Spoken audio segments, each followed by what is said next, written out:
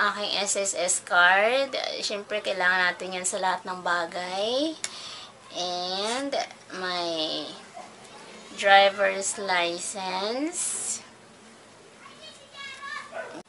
Hello guys! I'm Fe and welcome to my channel!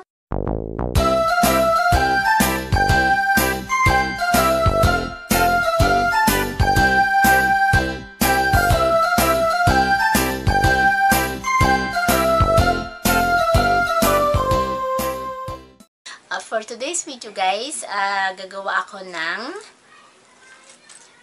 what's in my wallet. Actually guys, may nag-request kasi nito and hindi ko alam kung bakit gustong nilang gawin ko itong challenge na ito. Wala naman masyadong laman yung aking wallet. Pero anyway, dahil na-request nyo, so papakita ko sa inyo kung ano yung laman ng aking wallet.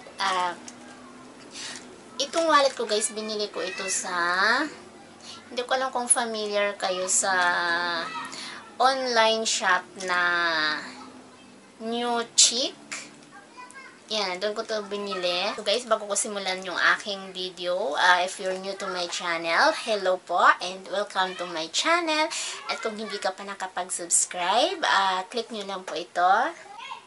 Subscribe button, and also huwag nyo rin pong kalimutang i-click ito. Bell button, sa katabi lang po yun ang subscribe para updated kayo every time na meron akong ipopost sa mga bagong videos. And kung gusto nyo rin pa akong i-follow sa aking mga social media accounts, ito po. Follow nyo po ako dyan. Kung gusto nyo lang naman. So guys, kung gusto nyo malaman kung ano ang laman ng aking wallet, keep on watching guys. Simulan na natin. Tcharam! Actually guys, hindi ako maarte sa wallet at saka hindi ako masyadong malagay ng kung ano-anong mga boroloy sa wallet kasi ayoko nang mabigat. So ito lang ang laman ng aking wallet. Yan. So, simulan natin dito sa side na to, yung compartment na to, yung may zipper. Yan. Tsaka hindi ako masyadong naglagay ng pera guys sa wallet kasi ang ginagamit ko every time na may bibilin ako ay kinakard ko na lang. So, ito lang ang laman ng aking wallets. Yan lang yung aking pera. May 100, may 200, 50, and 20. Yan lang ang laman ng, yan lang ang aking pera. Yan. And then, dito naman,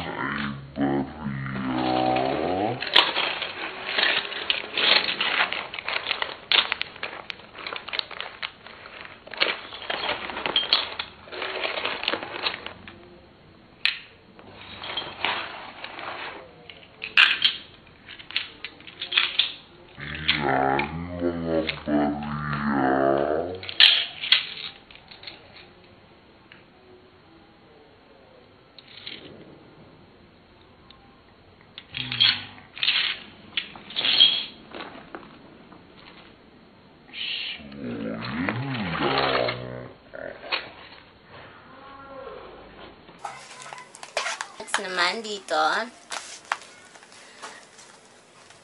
yung prayer yung kay Saint Pio. Yan. Dito ko lang to nilalagay guys sa aking wallet. Hindi ko to tinatanggal dito. And papel. Sobrang luma na guys yung aking ITR number, ITR form. Yan.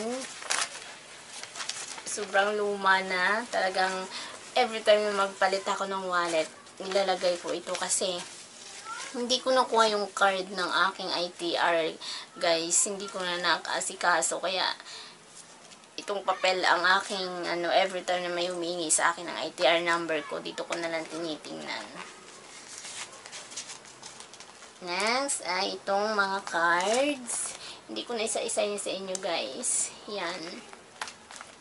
aking SSS card. Siyempre, kailangan natin yan sa lahat ng bagay. And my driver's license. Yan. My Most View Forever loyalty card. Next is my Get Go points card. Yan, every time na bumili, every time na gagamitin ko yung card ko sa Cebu Pacific card na meron akong points sa Get Go. And my reward card sa Santa Lucia. Ginagamit ko ito pag nag-grocery, pag bumili sa department store, sa Santa Lucia. Points din ito, guys. And, of course, my WHATS card. Yan. And, my SM Advantage card. So, ang dami kong cards. My Western Platinum exclusive cards. Every time na bibili ka ng mga appliances sa Western, yan, points din yan, guys. And of course, yung mga credit card ko. Kung naisa-isahin sa inyo yan, guys. Actually, lahat na yata ng bangko, meron akong credit cards. Kaya hindi na ako gumagamit, guys. Meron din akong cards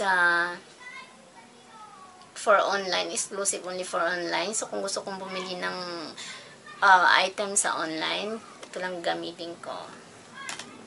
And next, yan, listahan ng mga cut-off ng aking cards para alam ko kung anong pwede kong gamitin na hindi agad pasok sa cut-off.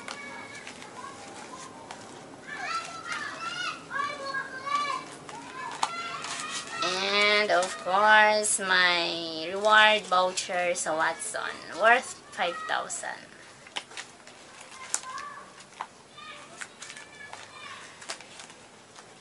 So, yun lang, guys, ang aking wallet. Sana nasatisfied kayo. And hindi naman kasi ako masyadong malagay ng kung ano-anong burloloy sa aking wallet. So, kung nagustuhan nyo itong video, don't forget to share and like and thumbs up my videos. And so, don't forget to subscribe my channel. See you on my next video, guys. Bye! I love you all. Bye!